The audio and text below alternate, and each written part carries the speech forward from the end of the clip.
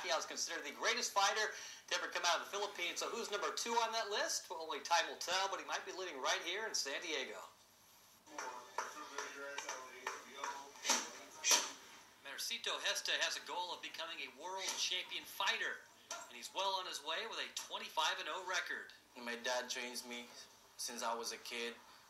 Not boxing and Muay Thai, but I think that's more harder sport. So that's why when I turned boxing, I feel like it's kind of easy. That's not bad for a kid who never fought any amateur fights. I just went straight to pro. Of course, with the undefeated record, the Pacquiao comparisons have been mentioned.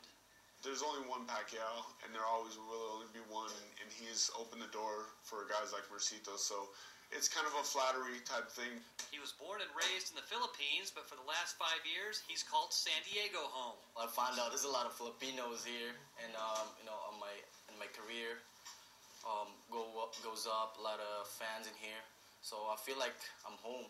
Mercito's dad recently joined him here in San Diego, and occasionally he works as his sparring partner. Does he hurt you? Yeah, sometimes. We're like, giving each other hard punches. But sometimes it happens, and at the end, we're still like, all right, it's done. They were going at it, and I was standing right there to take it all in. No mouthpieces either. That's what I noticed, Yeah. but it looks like a good fighter is.